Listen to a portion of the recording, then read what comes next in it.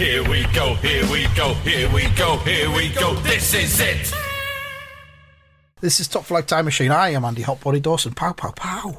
I'm Sam Nifty Delaney. So what? Welcome along to the beginning of a new Odyssey. This is called the Roobarb Odyssey, and we're looking at the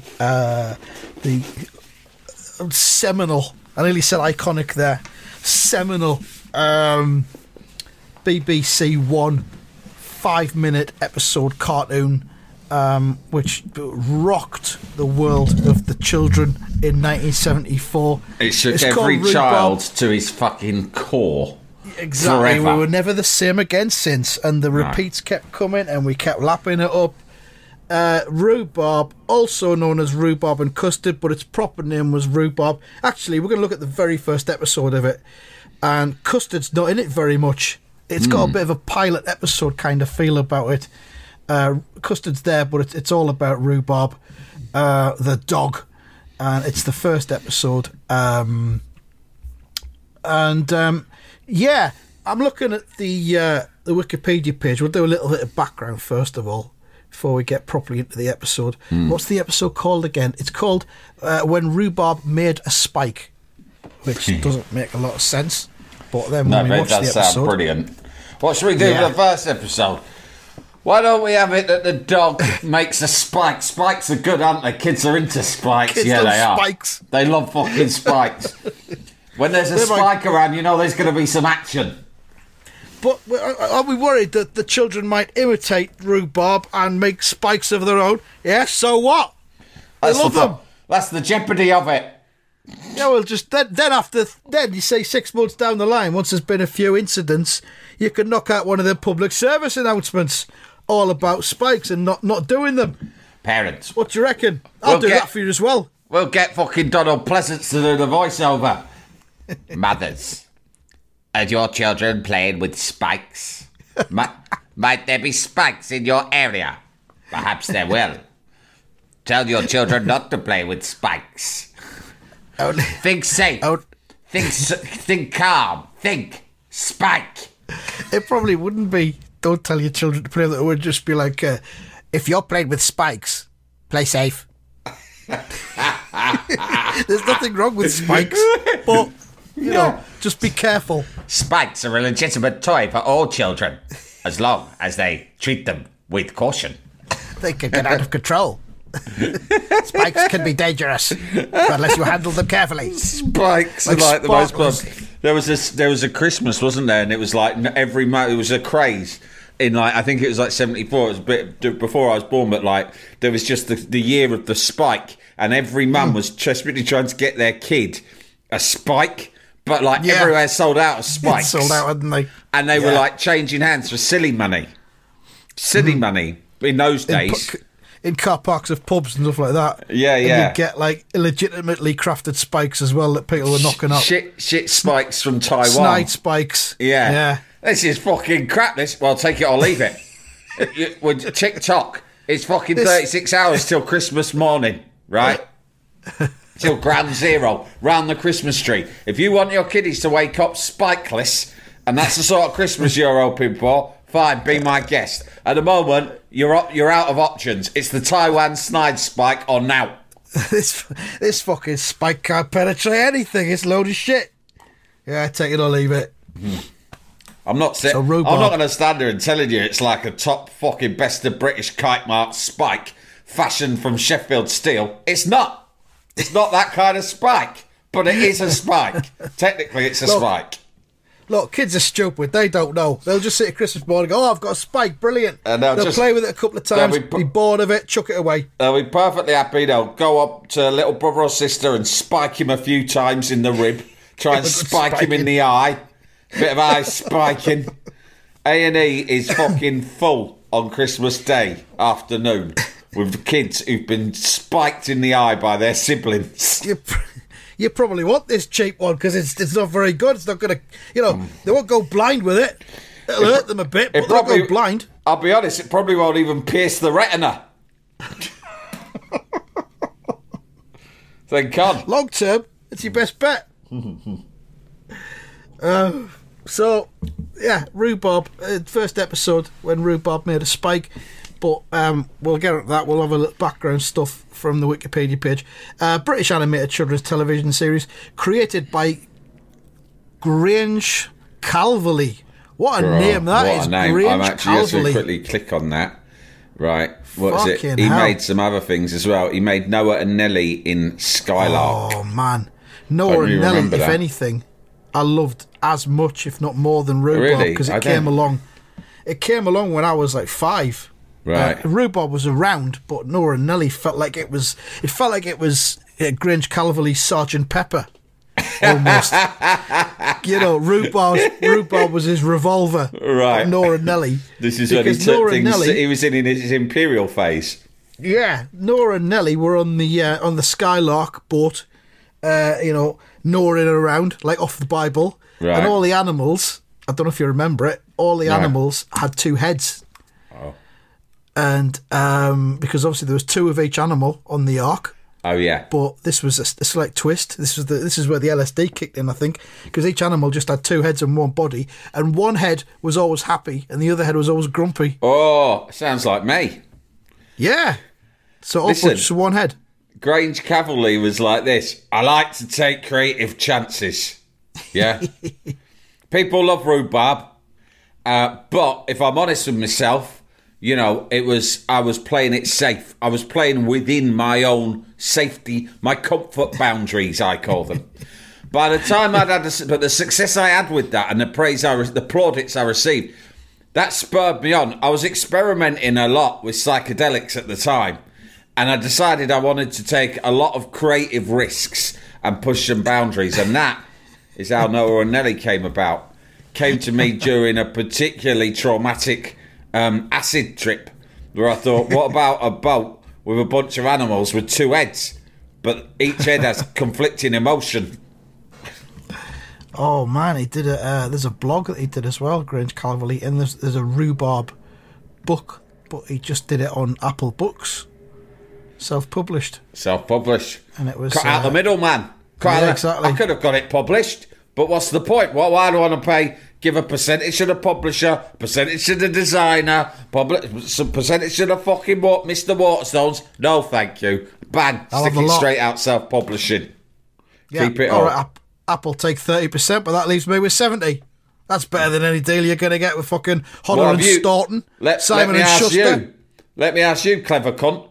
Have you got 70% of what? Anything? No. Well then, shut up. There you go. I'll go and buy the book. Oh, I want to read that now. It's on Apple Books still. Rhubarb, an illuminated biography, because it's a dog and it woofs, and he's got a blog as well. He's sadly no longer with us. He died last year. It says Oh, here. that's a shame. I don't remember that getting much coverage. Should have done.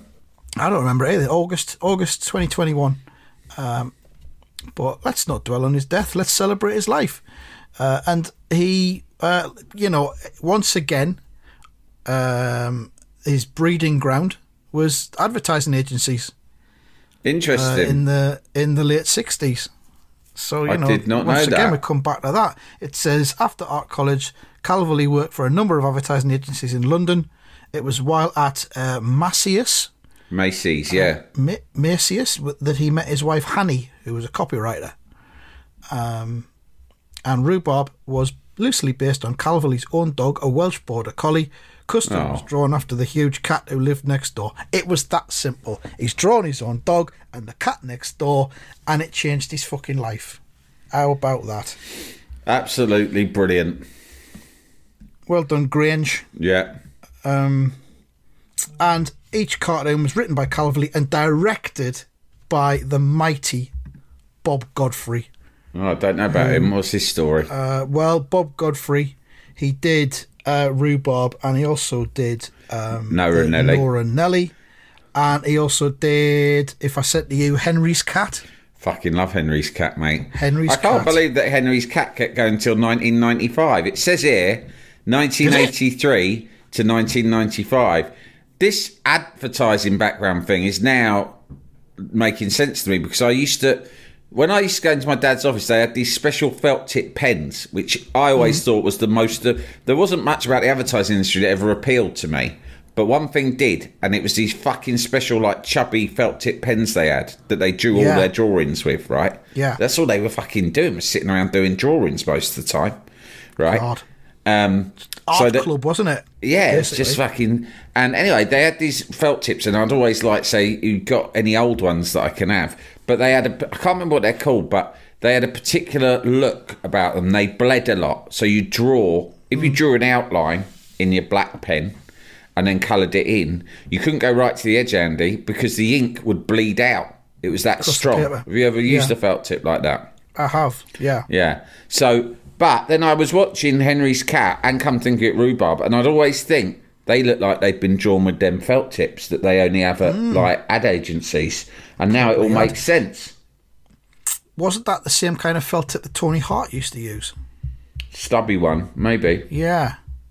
Or what else am I thinking? Where else have I seen those big fat felt tips? What about Rolf Harris? He used to. Oh, I can't mention him. I read I read a great story about Rolf Harris yesterday. Right. Go on, then. I'm reading that. I'm reading that. 1, 2, 3, 4 Craig Brown Beatles book, which is a wonderful book to read because all it is anecdote.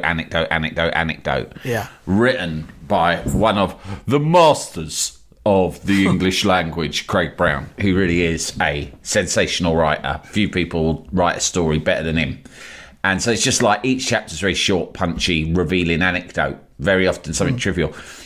At Christmas 1963, I think it was, just as they were going sort of nuclear, right? They did a Christmas show at Finsbury Park, and there was a couple of other acts. They were the headline act, and it was 3 nights running, and the whole thing was compared by Rolf Harris. Oh, wow. That's amazing, isn't it? And Rolf Harris came out and started telling the audience about kangaroos. I suppose back in those days, Australians were still extremely exotic. The idea of Australia, I mean, it remains exotic, really, doesn't it? But like back then, we're talking pre-neighbours. They're like, who is this guy from this faraway land? And he was talking to them about kangaroos, and John Lennon got hold of the microphone backstage that had been left on and started just fucking heckling him and going, "That's what you say, Rolf, but I reckon that's a right load of old bollocks." And Rolf Harris like just carried on, ploughed through, didn't acknowledge it, and he'd go, "And another thing about the kangaroos is they can grow up to a maximum height of 7 foot." And then you just see John Lennon backstage going, "Yeah, whatever, you're making it all up as you go along." And Rolf Harris went fucking bananas. When he finished his bit, he went and he stormed into their room, kicked the door open, was like, "Listen, arseholes, that was completely unprofessional. If you want to ruin someone's show, ruin your own. Don't interfere with my act." You do that again, I'm going to snap your balls off. Yeah, it was like that. He tried to start on the Beatles. And they were all like laughing at him. Fucking great. Yeah, that's why the book is great, because it's non-stop stuff like that, basically. And you'll get like lots of people like tweeting about it, saying that, "Oh, I think you see there that John Lennon knew all along all about Rolf Harris from back then." Fucking hell. I've remembered where the fucking fat felt tip action comes from. Quentin Blake on Jack and Ori. Drawing his pictures as he told the stories. Yeah. That was a thing. I'm trying and he'd have a blank page and he'd draw the picture according to what the story was, and then turn the paper over, flip it over like a whiteboard type thing, and then start the next one. You know what? I was so into these felt tips. I can't find them, the picture of them, because I can't remember what the brand was. But I was so into them, and they smelt amazing, Andy. And if you sniffed them, you could get high, which is something I discovered as I got a bit older, right? So they were so strong. They were petroleum based, and proper ones. And I was so into them that there was an art shop near my house, and I used to go in and look at them because they'd just have racks of them. They were sort of metal. They had a metal casing. Yeah. They looked not unlike a chode. They were chode shaped and dimensioned. They were like chodes, right? right? And they were metal, and they had metal lids as well. And Archodes. Yeah, archodes. And they had them in this local art shop. And I was probably obsessed with them because they were in my dad's office, right? And I just wanted them. And they were on this huge rack in the shop. But they were really expensive. Like, you know, it was like £2 for one or something. Yeah. Do you know what I mean? It was like mad because they were only used by pros. And I just remember my granddad had some. But I can't think why he would have had them. And I don't think I was allowed to use them, but I like to sniff them. Yeah, because to it did sniff, smell they were amazing. incredible. But and, you get off your face with them. Yeah, Slightly. you really could. People did. They, they were really expensive, and I don't want to come across all like Oliver Twist, but I asked my mum for like some for like my birthday or whatever.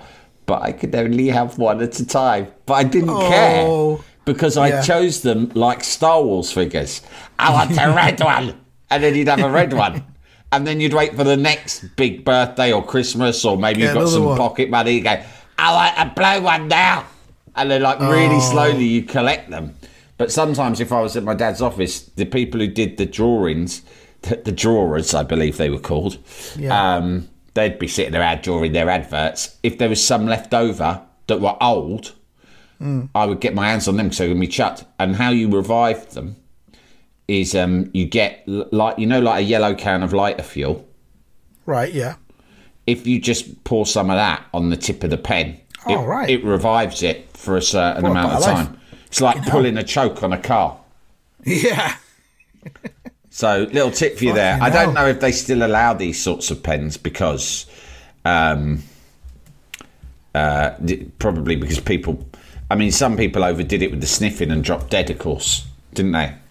Yeah, there were many deaths. It was mainly spikes and pens, wasn't it? Solvent deaths were huge. I don't know if they still are now. My brothers were so into solvents, right? It was unbelievable. Just non-stop solvent. Yeah. And it was disgusting. They'd do it in the house. They'd get fucking glue and pour it into bags. I mean, I won't name which one. On the sleeve of their jumpers, that kind of thing. Probably the brother you'd least expect was, of the three of them, was absolutely like a solvent fanatic. And I still sometimes ask him about it now, and he talks about it like a connoisseur of solvents. Misty Eye. I was going to use the word connoisseur. Yeah, that's what he's like. He's like, you know, like a sommelier would talk to you about wine. That's what my brother's like, talking about solvents. I mean, I doubt he's done a solvent since he was like 15. But I think between the age of about 12 and 15, it was just like his life revolved around solvents. I mean, you could get Gloy. That was an entry-level kind of solvent, but the hit wasn't very strong. I should tell him to do a podcast about solvent nostalgia. You could have a different guest each week talking about... Right. Each week I asked, what was your first solvent? What was your last solvent? What was your best solvent? And which solvent are you putting in the bin? Right. You get one solvent you can throw in the bin. Which is it? Which one do you want to send to solvent hell? Fucking hell. It's mad, those things where you just make up like fantasy, like you just make some shit up and then I don't know, and turn it into a form of entertainment, like that food heaven, food hell. I suppose it's just testament to how thick people are, isn't it? Yeah, I guess so. Yeah. Jalapeño. So them fat pens, fat pens are all arranged back there. But Bob Godfrey, did Henry's Cat. Looking to see what else he did. He did loads of stuff. Henry's Cat. There was well known, some not so well known. Henry's Cat was like there was a girl in my tutor group at school, and she was very common, really common. Okay. I mean, like there was a lot of common kids, but she was like excessively common. And but she was nice, and actually I won't name her because I still see her around sometimes. And I don't know if she's still as common. But she was nice. She was nice, common. And we used to call her Henry's Cat because Henry's Cat, they used to go, "Ow," said Henry's Cat. And that's how she'd talk. She'd go, "Ow, fucking hell. What have I got in my sandwich? Ow, fish paste. I fucking hate fish paste. And then I'll be like, fuck me. She sounds like Henry's cat, that girl. And of course, Henry's cat, the voice was done by Bob Godfrey himself. Oh, okay. His involvement grew as his career grew as well. Henry's cat, yeah, like you said, went until 1995 apparently. That doesn't seem to tie with what I'm looking at in the series guide. They did 83, 84, 86, 87, 92 to 93. They were just putting them out like kind of special episodes, I think, in the end. But yeah, Henry's cat was great, and it's Bob Godfrey. And I remember reading or seeing some interviews with him, and he was quite subversive. He was kind of a hippie type fella. Right. I think he definitely wasn't some kind of jolly let's do kids TV kind of fella. There was a bit of subversive stuff going on. It's always there. good when like the people who make jolly children's content turn out to just be miserablists. Yeah. Sort of funny, isn't it? Yeah. Oh, he also did. Do you remember the Trio chocolate biscuit? Ah, Do you remember those adverts? Trio. Yeah, you can. Yeah, you can see the similarity actually. He can't done you? them as well. Trio. Yeah. So that's your Bob Godfrey, who did the illustrations on I'll tell you what, Roobarb. who I'd like. I mean, it's the second cancelled person that I'm mentioning today, but I would love it if Morrissey had done a kids' TV show. Yeah. Well, maybe. I know you don't particularly like Morrissey being mentioned because I don't mind it being mentioned. You've got a problem with his racism, right? But you've got some kind of problem with Morrissey's incessant racist outpourings, which is fine. I respect that, right? But I'm just saying, imagine if he had his own kids' TV show, either an animation that he wrote and voiced, or something. Imagine, Runaround with Mike Reed. Imagine if they brought it back, but it was hosted by Morrissey. Morrissey's Runaround. That'll be good. Yeah. On your marks, get set, run around. Run around, see the little children run. Suffer, little children. Run like you're running from Hindley and Brady. On the moors at night time. Fucking hell, see Morrissey. how you cry. Yeah, just an idea for any of our... cries in the Lancashire night sky. Fucking hell. I believe we have some high-flying television executives who tune in from time to time. So another freebie for you there, cunts. Yeah. Have you seen his latest trick, Morrissey? He walked off stage because he was doing an outdoor show somewhere in America, I think, and he walked off stage because it was too cold. Like 5 minutes at the gig or something. Yeah, it's too cold. It's icy on my delicate skin, my English skin, my English blood. Fucking knob. Hang on, I lost me place. There we are, Rhubarb. That's what we're doing, innit? So Andy, yeah, it's great. can I just ask you a quick question? Of course you just can. real quick. Have you ever referred to your stuff, the stuff that you've got in your house and whatever, as your belongings? Because Fucking hell. if you haven't, I'm really strongly suggesting you start doing that. Yeah, I don't think I have. It's just always been stuff. It sounds good though, doesn't it? I was in a shop earlier Belongings. and there was a box, and it was just one of them boxes that people put bits in. It's mainly a posh person thing, having a wooden box to put things in, isn't it? But it said on it, engraved, "For my belongings." Oh, that's nice. And I thought, yeah, you can really elevate your stuff by referring to it as belongings, can't you? But it's a different level of stuff, isn't it? It's stuff that you want to put in a box. It's not all your stuff. It's just your belongings. Mate, if you're at a hotel, right, even if it's a Premier Inn, go up, after you've had your breakfast, go up to the receptionist and go, "What time's checkout again?" And she goes, "It's What time is it at premiere? Is it 11 or 12? It's 11, I think. Yeah. It's 11, sir. Oh, right. Okay. That just gives me half an hour to go upstairs and gather my belongings. Gather my belongings. Yeah. And she's like, fucking hell. I didn't realise we had an aristocrat staying with us. Jesus, did you know? Yeah. That geezer in fucking room 318, he's like, I don't know, he's some sort of high roller from out of town. He looks so normal. He looks normal, He just dresses but like ordinary. I don't know. I think he's like I think he's in the royal family or something. But I mean, put it this way: he just said he had to go up and fucking gather his belongings. He looks and sounds really common. When I saw him come in, I thought he would probably talk like Henry's cat, but no, he's really posh. He came in eating a cheese sandwich from the spa, right, out of a plastic box, white bread and everything. He didn't care. It looked disgusting. He was just eating it.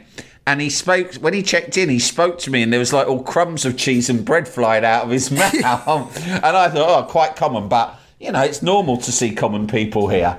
But now he's going on about his belongings that he reckons he's got up in his room. Sometimes they come here if the travel lodge is sold out. Yeah. And they have to they want to enlarge it a bit in a Premier Inn. He's like, fucking hell, now he's claiming he's got some belongings. And he didn't say he was going to pack them, right? He said he was going to gather them. He's gathering them. Fucking hell. Send someone up. Call the manager and send them up to help him. Yeah. We can't let a man like that gather his own belongings. How will it look on us? Activate the valet service. He's a premium customer.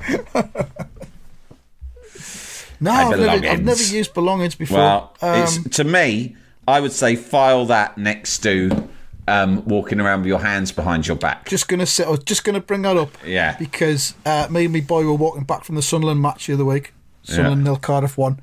And there was a fella about 6 feet in front and he walked all the way through the sheepfolds towards town with the hands clasped behind the back. Was he a Sunderland fan or a Cardiff fan? He was a Sunderland fan.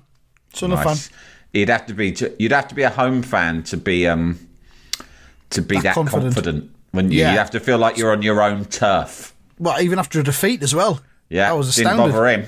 But I thought maybe he clocked me and he was taking the piss. Do you know what I mean? He'd seen me and he'd gone in front and started doing the walk. It's certainly one of those. What I call it is life upgrades, right? Yeah. And we're quite good at identifying and dispensing life upgrades to our listeners. And that's two examples that go really well together. Walk around with your hands clasped behind your back and refer to your stuff as your belongings. As your belongings. And you're aware. No looking back once you start doing that all the time. You will honestly, you'll notice the difference. And abundance will come upon you. Abundance, is that another one? Do we use that? Yeah, no, you know, like there's a lot of people nowadays going around saying that you can manifest whatever you want. Noel Edmonds says that, doesn't he? Yeah, Cosmic ordering. He was saying it ages ago, but now it's going mainstream. Is it? It's on Instagram now. TikTok. There's a phrase that I heard earlier, quantum consciousness. Anyway, great. Apparently there's a science. Tell me more. There's a scientific theory called the. Let me just quickly Google it. I think it's called the double slit. I know that sounds like a sex term. Oh, for fuck's sake. Right. Double slit test. I hope I don't get any porn out of this. Double slit experiment. In modern physics, the double slit experiment is a demonstration that light and matter can display characteristics of both classically defined waves and particles. Moreover, it displays the fundamentally probabilistic nature of quantum mechanical phenomena. You're following me so far, right? This type of experiment was first performed by Thomas Young. Blah, blah, blah. This is what happens, right? The fucking light will travel in waves. Right. But when a human looks upon it, it suddenly straightens out and starts travelling in a straight line. Yeah? Yeah. Right. So that means the light energy, is being controlled by your own consciousness. You expect to see the light in a straight line. When you're not looking at it, it's doing its own thing. It prefers to travel in waves. But when you look at it, it goes in a straight line. So everything we see around us is being shaped by our own consciousness. Our own interpretation of it. We form it. Yeah. We form it. Now, once you get your nut around that, it's a short step to thinking. Because when someone was telling me this earlier, I was really interested and I was trying to follow it because it was complicated stuff. But I'll be honest, all I was thinking was, this sounds like something that if I master it, I could conjure a pair of tits at will. Yeah. Yeah. Just on their own. I could see some tits whenever I wanted. Detached from a body, just floating tits. Well, it depends how my consciousness would want them to manifest. I probably wouldn't want them detached from a body. It did make me think a couple of things from my youth that I think tied in to quantum consciousness. Number one, there was a girl I fancied really badly when I was about 13, 14. Actually, the crush probably went on for, well, probably still to today, to be honest. I mean, if I saw her, I'd probably still be like, what? But I was walking along the street at the weekend when I was about 14, and I couldn't stop thinking about her. And I started to think, I wish I could bump into her now. But I was nowhere near where she lived and nowhere near the school. But I kept thinking, wouldn't it be amazing if I just bumped into her? And I kept thinking it over and over again. Then suddenly a shop door opens. Who steps out? Fucking her. There she is. You manifested her. I manifested this girl that I fancied. And then, of course, that should have been a moment. If it was a rom-com, it'd be like, I manifested her. This is where it all starts. But in fact, I just went, all right, and carried on walking. It went all red. But the other unknowns, which is a very early story in Top Flight Time Machine, when we used to do, was it called Surprise Boobs? Surprise Tits? We had to stop it because there was too many wrong uns. But it was about when I used to sit at Stamford Brook Station, which was my local tube station, to get the tube to school in the morning. And there was just a woman who every morning would get undressed and get out of in and then out of the shower on the flats opposite, right in my eye line from the platform. Yeah. And I often felt that I'd manifested that as well. Yeah. So what I'm saying is, mate, I'm starting to believe in manifesting shit. Okay. So you could do that. I mean, you could just imagine some tits, couldn't you? Yeah, you can do that. They don't have to be there in front of you. But I mean, you could probably 3D print some as well if you're really desperate. Is it the same as just just seeing like, oh, I don't know, just surprise tits, mate. Like you're out the window, look out the window, and then there's a woman. She's just like topless. It all feels a little bit like the kind of stuff Brian Cox will come out with, and everyone just goes, "Oh, yeah, that's brilliant," because Brian Cox and he doesn't explain it, and he can't back it up. Yeah, it feels a bit like that. I can back it up because I have a Wikipedia page open in front of me, which is entitled "The Double Slit Experiment." Fucking hell! Right, look it up, mate. It's all there. Yeah.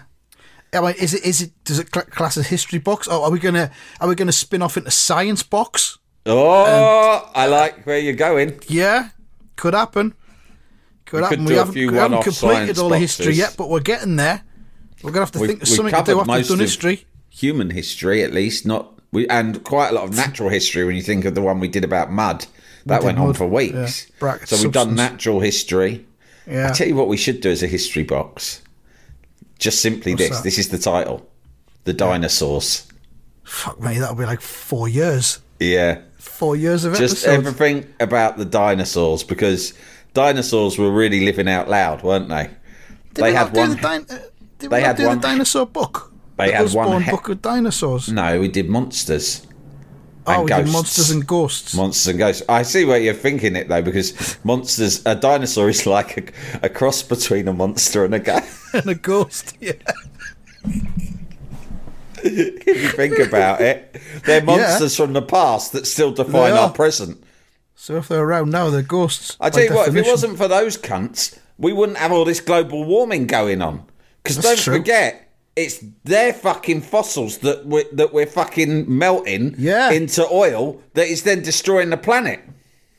Well, we should have just left them alone, shouldn't we? There's fossils for leave the explorers fossils to look at. Hey, leave well alone. That if once mankind civilization dies out, which feels like it's going to be pretty soon, I reckon maybe in another 1,000 years or something, it will start to slowly rise again. Yeah. And if there's anything in the history books left after we've all burnt to a cinder under the sun's horrific rays, right? I hope that future civilizations take one thing away from what we've learned, and that is leave fossils where they fucking are. Yeah, I guess so. And fossil byproducts. Yeah. Right, that's the first episode of the Rhubarb Odyssey. I think we've demonstrated, but yet again, why we're not allowed on TalkSport anymore. Right, can I just say this part 2. This episode was sponsored by Lavazza Coffee because I had a fucking triple before we started recording. That makes sense. All right, we'll be back with a bit more rhubarb. Maybe we'll even look at an episode next time. But thanks for listening and goodbye. Goodbye.